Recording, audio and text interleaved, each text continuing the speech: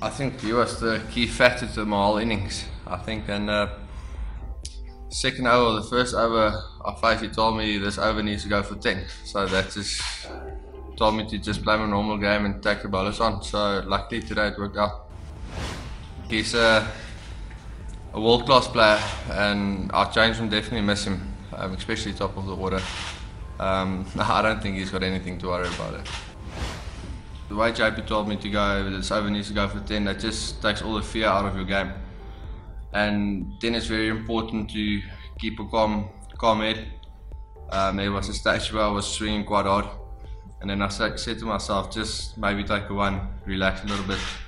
The next over is very important as well. So to get that momentum, for me it's very important to keep that momentum, especially chasing 10 runs over the whole time. So that's almost 2 boundaries and over for us at this moment. Like very skillful bowlers, so it's not easy just to get a running ball of them.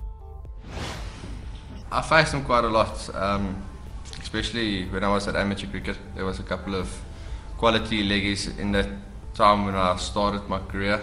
I faced Sean Womberg at the Titans a lot as well, and we always made a joke that I need to finish the other leggie's career so he can go up the.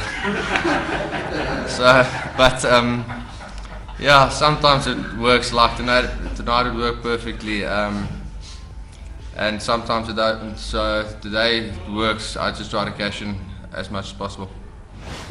It wasn't planned, but the way the seamers bowl with their cutters, they've got very, very good skill, like I said before. I've just fancied my chances more to the leggie. I had more options against him. So when I got the first 2 boundaries, I thought, okay, this is the big over. Maybe see if I can get 20 odd of this over to just help the momentum go.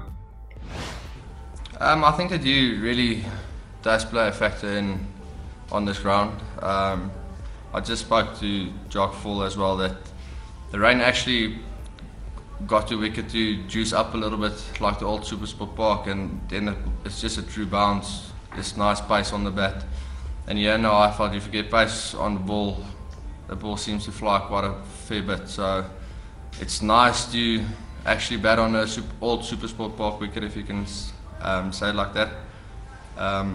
But yeah, I think it's massively due to the dew that falls at night here that changes the wicket completely. If you look at Quinny, AB and Faf, Temba's coming back as well. They're world-class players, so I think in some sort it's just to put my name in that as well. It's definitely a very important stage in my career, to put myself on the map or just in the setup. But yeah, if this might be my last game on the weekend, then so be it. I'm happy with it. My dream is fulfilled. Now it becomes a job.